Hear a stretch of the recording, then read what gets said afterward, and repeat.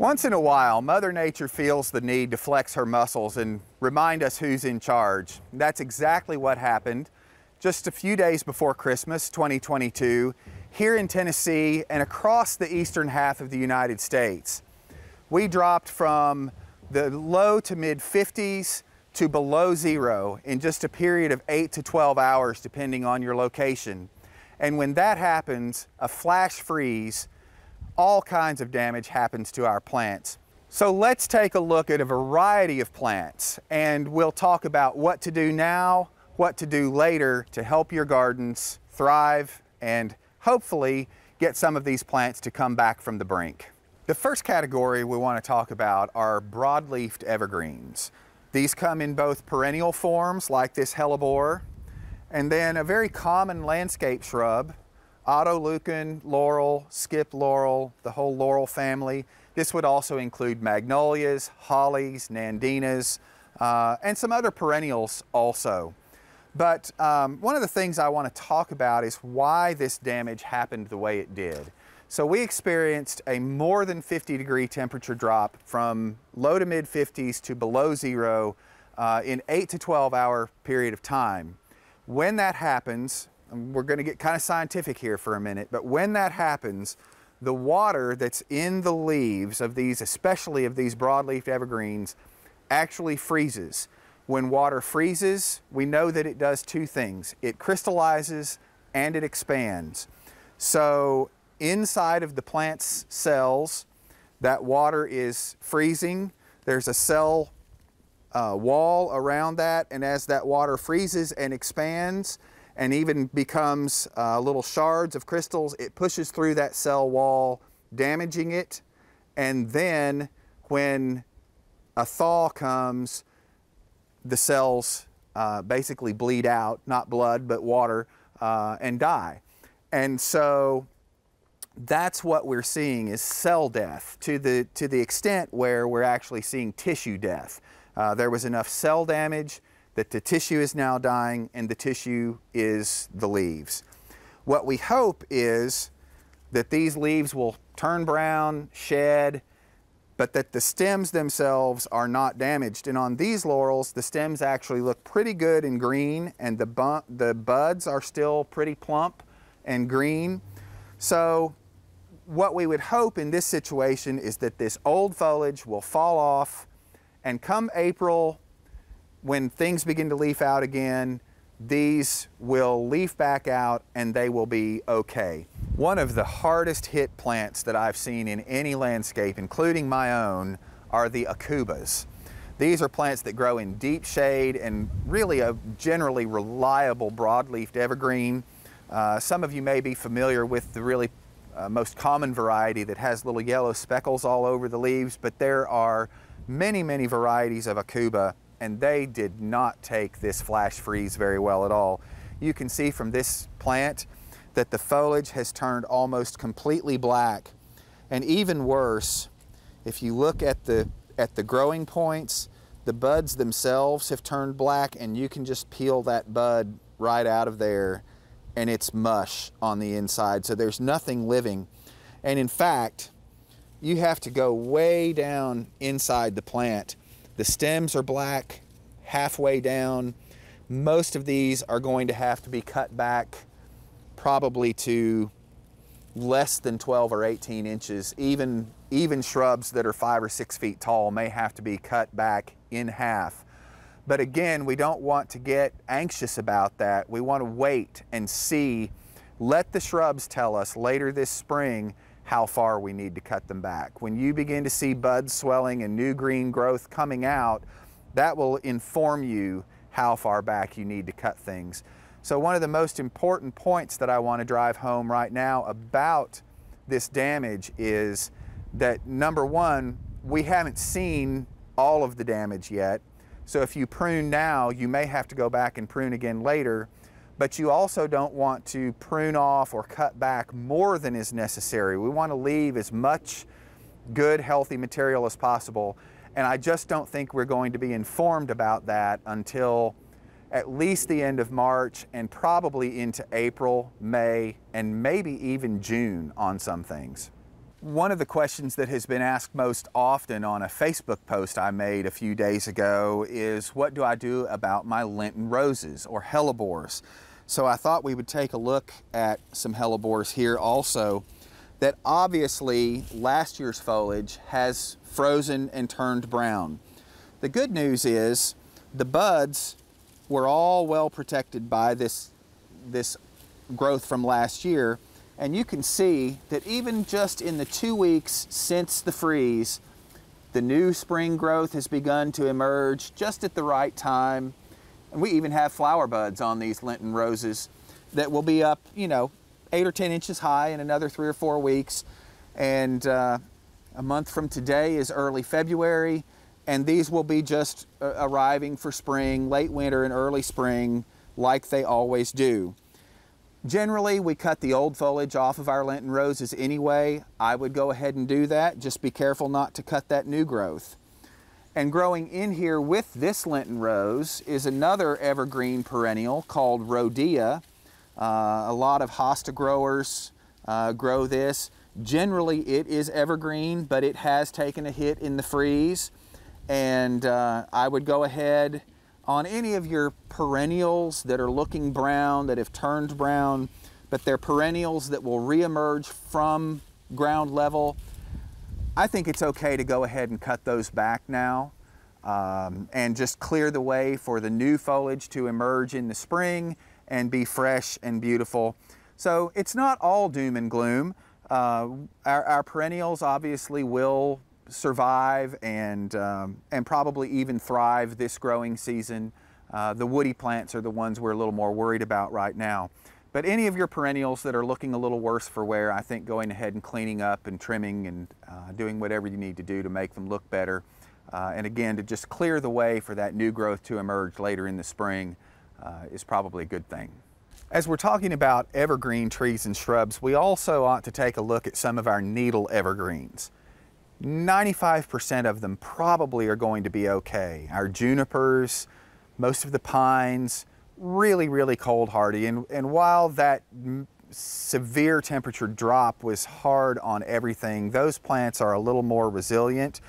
But one group of plants that I have also seen some questions about are the plants like deodar cedars and blue atlas cedars, the true cedars, which can be a little bit marginal. They're Zone 7 plants, and we are Zone 7 here in the Nashville area.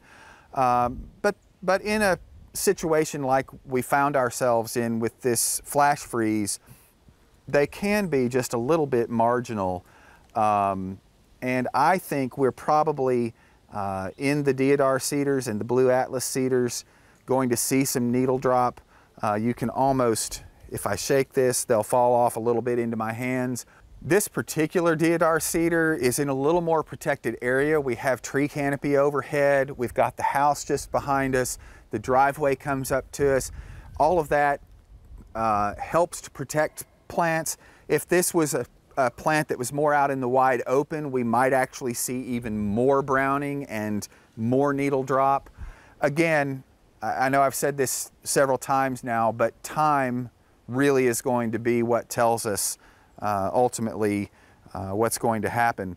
What I will say is, if you see old needle drop on your needle type evergreens where the needles are dropping further back into the plant, that's normal. What we hope we don't see is needle drop way out here toward the tips where the new growth is going to come from. That would indicate that these stems maybe have been frozen and died and can no longer support these needles out here to the tips.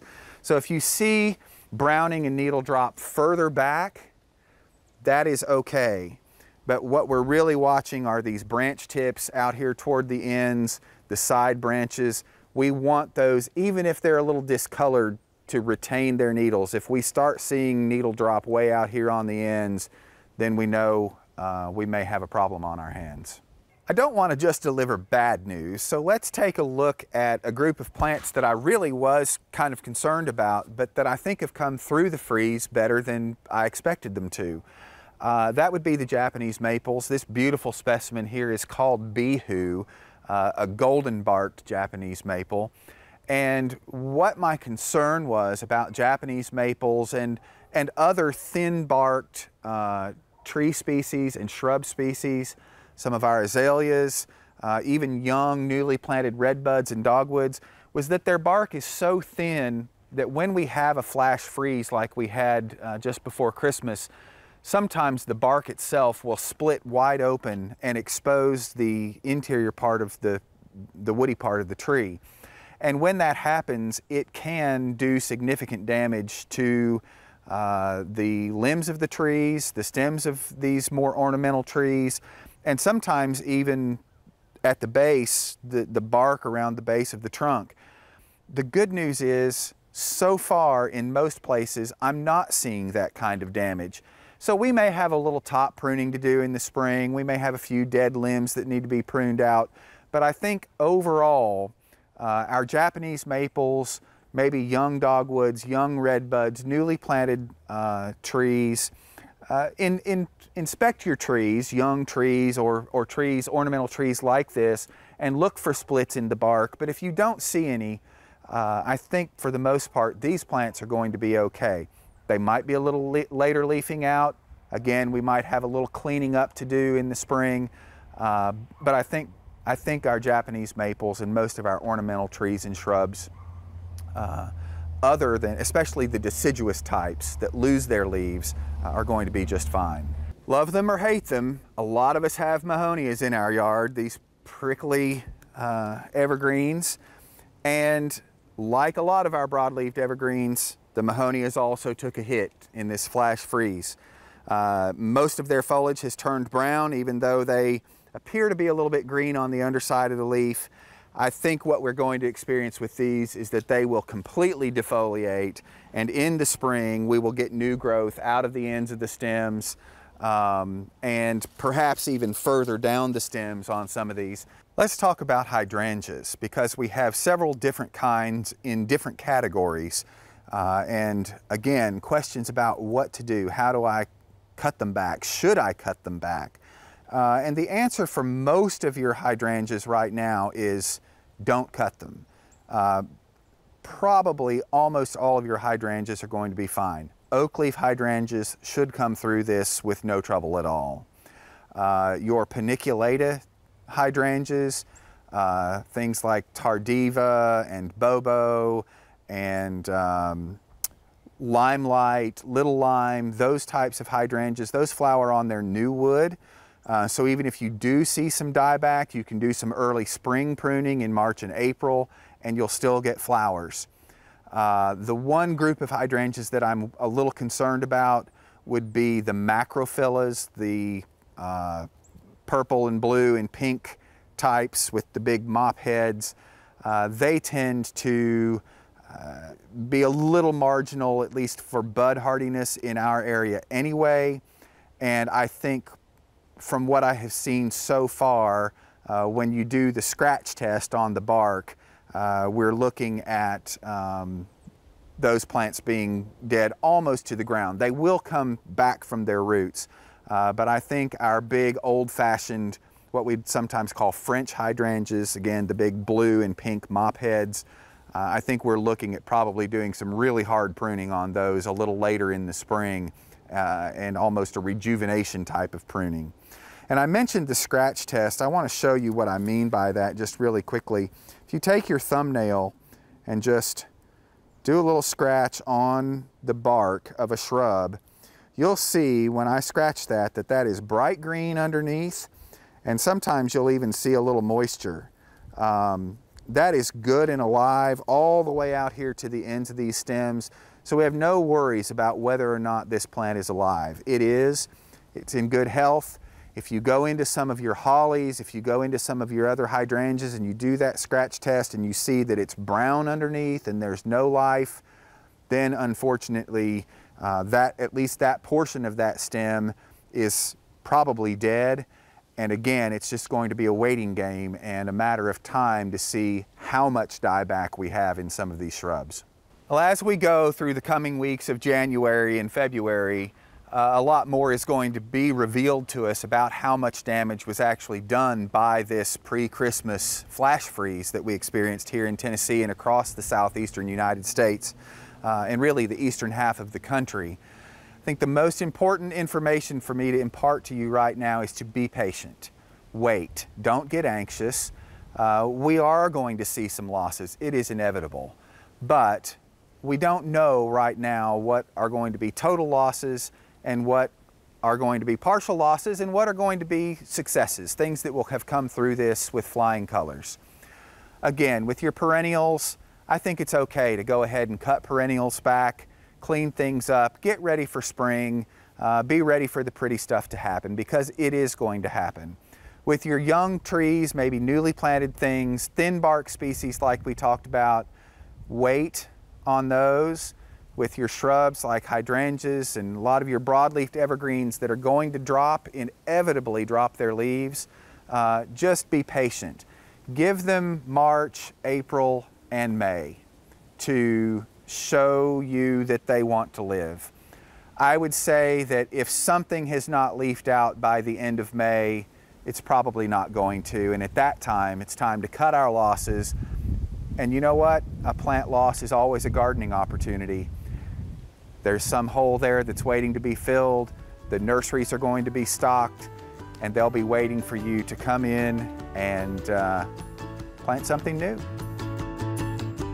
For inspiring garden tours, growing tips, and garden projects, visit our website at volunteergardener.org or on YouTube at the Volunteer Gardener channel, and like us on Facebook.